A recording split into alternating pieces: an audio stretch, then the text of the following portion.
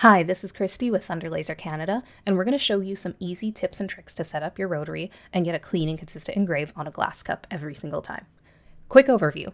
Using a rubber band, the glass will be secured onto the metal piece here, and then see that tiny little hole there on the wooden base? I just place that into the hole here, lock it in place, and then it spins perfectly every time. So let's go through that process. If this is your first rotary setup, this is a Chuck Rotary. It's good for doing lots of different things. It is a little bit annoying to do months of losses, for which are one of the most common uses for the rotary, so here's what we've done to make it easier to use. So we see the truck in here. This point here won't stick. Well, it won't hold very well because of the glass. One of the things sometimes you can get away with is putting a little piece of rubber, cardboard, or foam, and then you can put pressure on it, locked in place, and then it'll rotate nicely. But even better than that is to make a template that this locks into place with, and then in the middle of your template, you put a little hole. Okay, so place that there and then lock it into the hole so it won't move. Lock this in place. Now this rolls perfectly every time.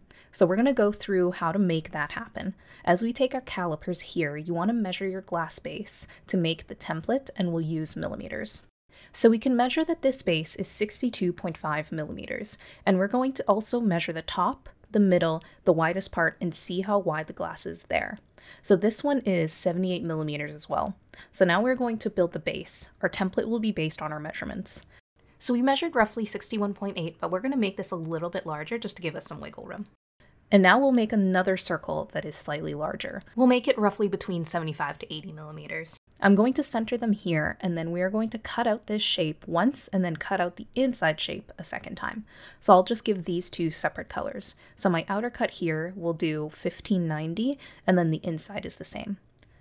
I'm also going to place a third circle, a very small one right in the middle, and I want this to be even just a millimeter wide, so that's fine. So we'll take that and center it so that it is the little circle that is going to be located right in the very center.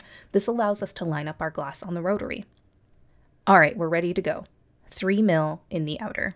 Starting and turning off the blue line and then sending the job and doing it again right beside the first one is going to give you 2 layers. For demonstration purposes, this doesn't have to be pretty. We'll give the wood glue a few minutes to dry. So using a smaller glass this time, we are going to put another rubber band on the inside teeth. Just twist and place it here and then open the teeth. Like we saw earlier, with the rubber band on, it holds the cup in place without any risk of breaking the glass. Now we take our glued template piece here with that tiny hole and place it on, and look at that, it's a perfect fit.